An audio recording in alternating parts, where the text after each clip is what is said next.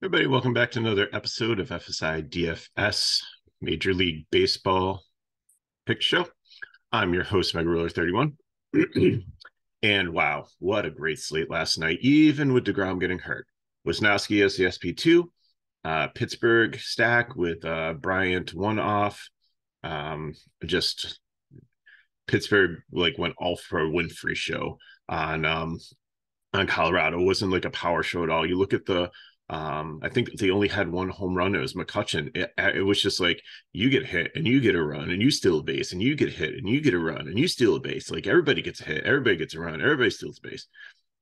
Not like that, but it was like a lot of small ball. It was just like hit after hit after hit. Not like a power show. And it all added up to a really, really nice night. The Cubs went off too. That was the GPP stack we had there. So another nice slate tonight. It's almost identical with like the teams playing, but we sprinkle in some other ones. We get like the Yankees, Angels, we get Boston, Minnesota, we get Washington and Baltimore added on to the slate. No major weather concerns, so just have to keep an eye on Arizona and St. Louis. But we've got pitching, we've got hitting, we've got so many different ways to go. So let's jump into this. Baltimore and Washington, 12 miles per hour wind across the field, 66 degrees. So kind of neutral hitting environment. Dean Kramer, Josiah Gray, not really interested in any of them. Maybe if you're playing in a lot of entries, Kramer, because Washington's just not a great offense. Josiah Gray on the other side is not interesting to me at all. Baltimore, I think, they might be popular just because they play early and they've just been hitting. And when they get on, they run just like Arizona. So definitely they're in play here. Probably my fifth favorite stack of the night. Washington, like you can use some cheap pieces here to try to make some of the higher stacks work. Because again, Kramer's not the best pitcher, and we have seen him give up like hits to Oakland and some other lesser teams. So I wouldn't necessarily say that we're across Washington off. I think that there's some cheap fill-in pieces there. Next up, we have the Angels and the Yankees. We have Jose Suarez and Clark Schmidt. Jose Suarez, he can get some Ks. The Yankees can Ks, so I think he's maybe in play, but I think he feels more my no interest. I don't think you really need him on the slate. There's other value options I like better, but if you're playing 150 max, keep him in like maybe 5%. And Clark Schmidt on the other side, not really interested. Like this guy had like a lot of praise in spring training, and they're like, oh no, he's just like trying to work things out. And then his first couple starts, and was like, yeah, he's still trying to work things out. But I think when like Montas and Rendon and some of the other guys come off the IL, I don't think you're going to see him. He's probably going to be down in Scranton by me, pitching for the Rail Riders. Wind blowing out here 14 miles per hour, blowing 55 degrees. So decent hitting environment. Angels, I'm not super interested in. Like if once you get by Schmidt, the Yankees have a decent bullpen. I mean, they're just so expensive, and just on this slate, I just don't think they're a priority. So if you're playing 150 max, then definitely have an Angel stack there. But if they get to Schmidt early, but otherwise, like you have a lot of righty on righty here, and the bottom of the lineup just it isn't. And I hope he was one of my favorite catchers also, but he's up to like 4-3 now. So I just unless he's against a lefty, I'm not super interested there. Yankees. Now you'll probably laugh at this one, but they're the top cheap stack, I believe, tonight here. Because they have a lot of, but look at it, like Judge is at 6'4", but everybody else is like in the mid 4K range or cheaper, like Volpe 3-3, potentially probably leading off here against a lefty here. Torres is 4.7. He's the second most expensive one. De LeMahieu might hit like in the middle of the order here. He's 4.4. Oswald Cabrera is decent at 2.5.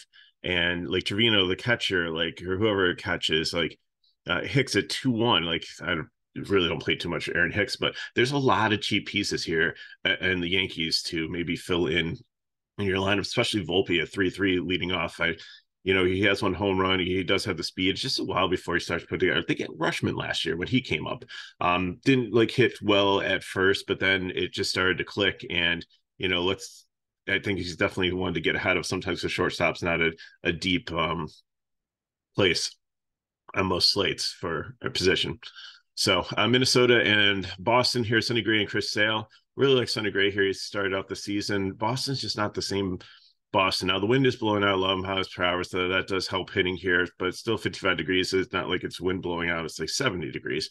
So I think I'll be playing some Sonny Gray. I think he's my favorite pitcher in the medium range here. Chris Sale on the other side, I think he works as a cheap pitcher, but the more I look at this, I think, I think I need to switch these two because I think Eovaldi is definitely a better play than Sale. I'm just kind of concerned with Sale. Like I think his ERA is like 11 and he's giving up contact. So maybe he settles in against this Twins team, but this Twins team is an awesome leverage team, and it's really, really cheap also to fill in.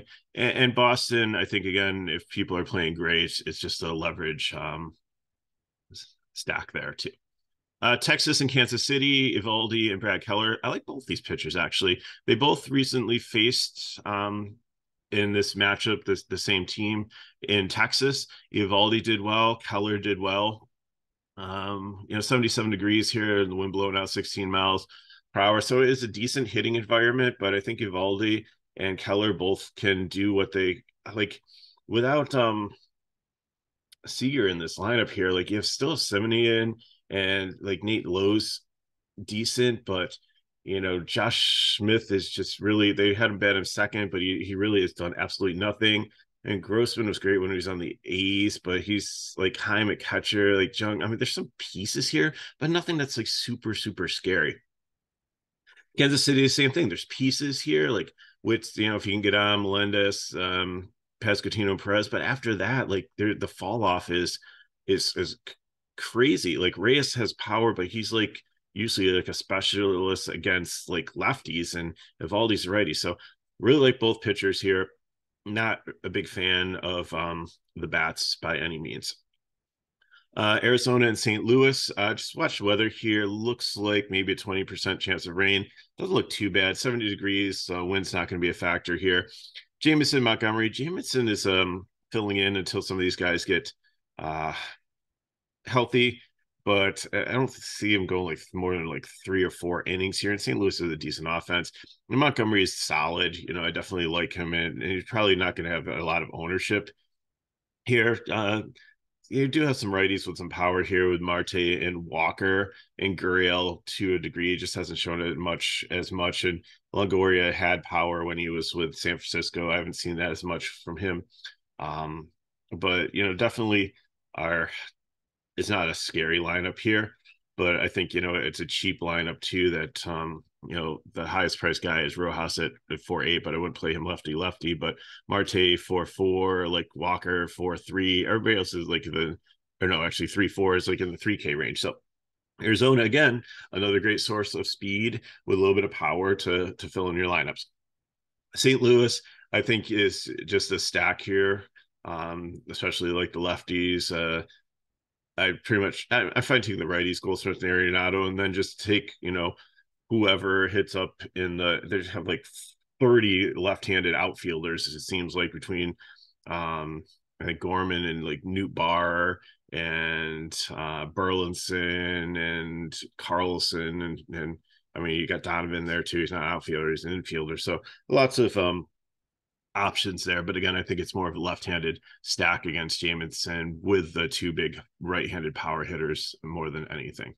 Blue Jays and Astros, completely wrong on the Astros last night. I apologize for that. And if you played Gossman, like, I do not know what happened. Like, Houston actually turned back the clock a couple of years, and with the lineup they rolled out, like you were licking your lips and like, wow, Gossman's a great play here. And then Houston just went off on him in the first couple of innings. So, and it's baseball. It's a high variant sport. Things happen. So we're on to next day. But tonight we have Bassett and Urquidy, and I don't like either one of these pitchers. Bassett has not looked good to start the season, so I think Houston definitely makes a favorite GPP stack again.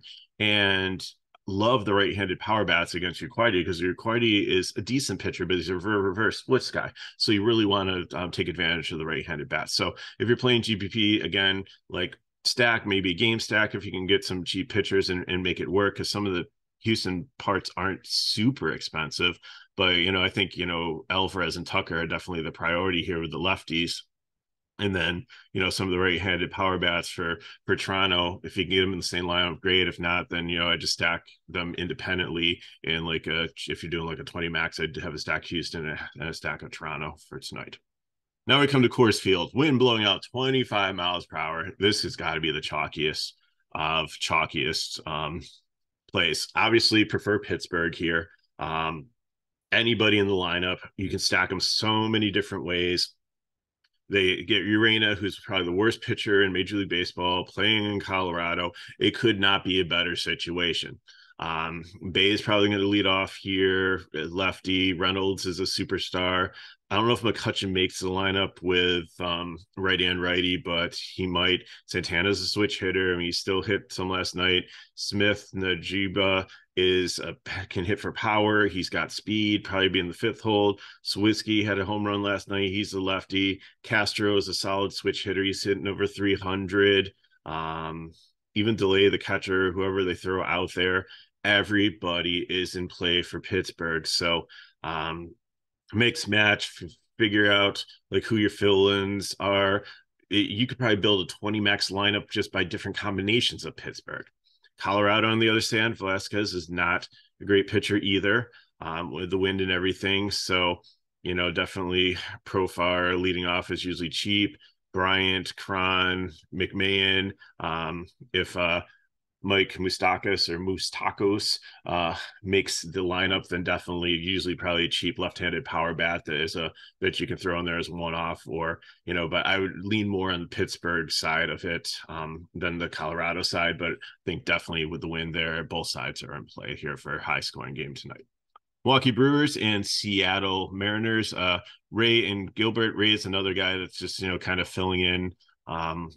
Looks like Burns got hurt last night too, so maybe he'll be in the rotation a little bit longer, but not bad stuff. But Seattle is not a team that I really want to play with against. Like, they've been cooled down a little bit since they've left Oakland, but they definitely have a lot of power and potential here. And Gilbert on the other side, I think, is going to be an underrated, low-owned pitcher tonight. So against Milwaukee, I definitely like him in the mid-range, because like all these other ones like Javier Snell and Bass I have in yellow, it's just like such a risky range in their matchups.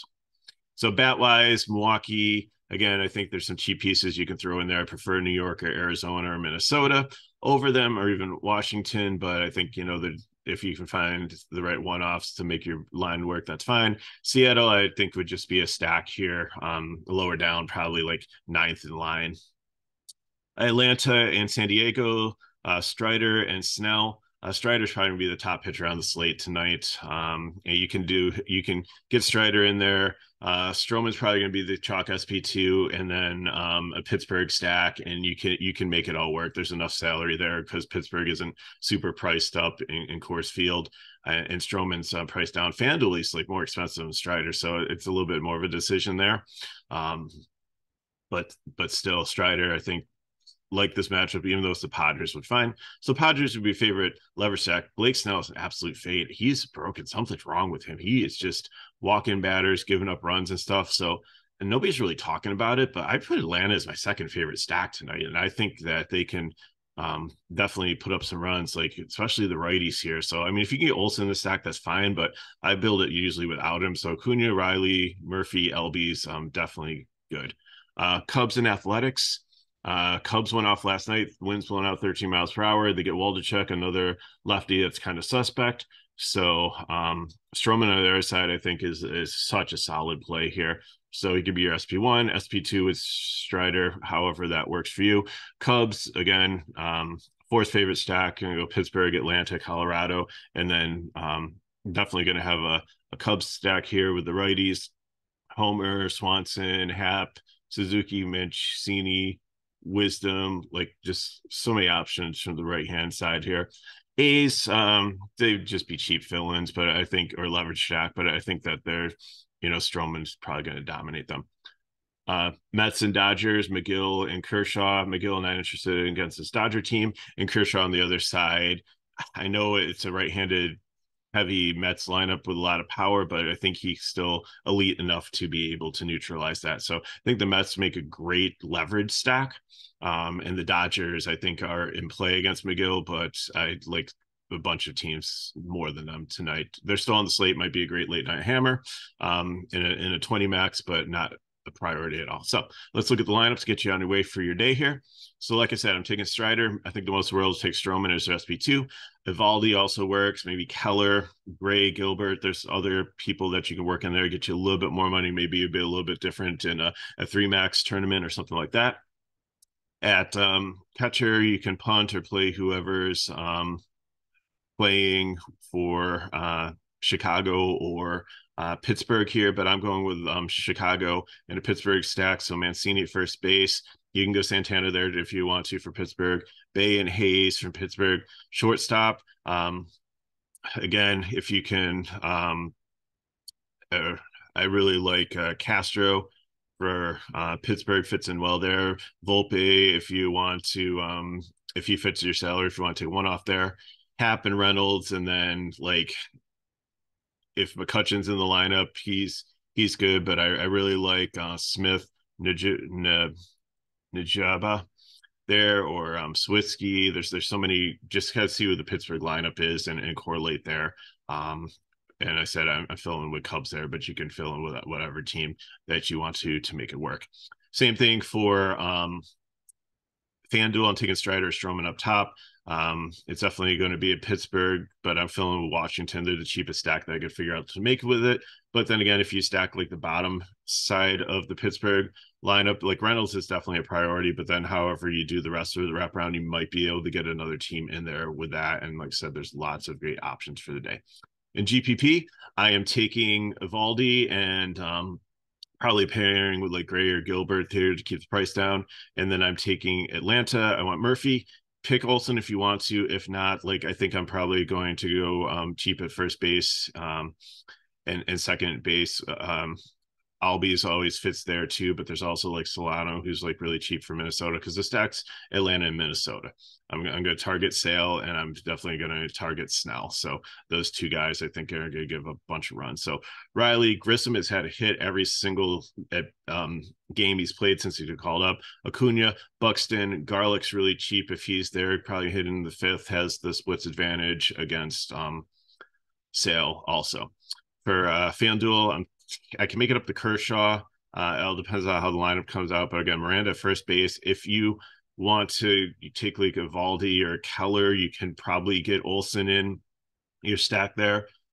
Miranda, Riley, Grissom, Acuna, Garlick, Buxton, if you can get to him. If Buxton's out, then that just opens up more salary. You can probably get up to Strider or Stroman with that lineup. But again, it's Atlanta and Minnesota. But then again, don't like Colorado's definitely in play. Chicago, I have some stacks. Love Baltimore also. Houston, Toronto, Yankees cheap. Like so many different ways to go tonight. So lots of options. Great slate. Hopefully you're able to make some money based on this content. So if we helped you, please help us. Like the video, subscribe to our channel so you know when all our videos are coming out. Share with your friends so that they can join our community. We just keep growing and growing and growing, which is so awesome. So if you want more information on FSi DFS, check out the description video. All of it's there. And if you have any questions, put them in the chat below or hit me up at Twitter at Megalo31. Good luck in your contest today. Hopefully everything smashes like last night, and I'll see you next time.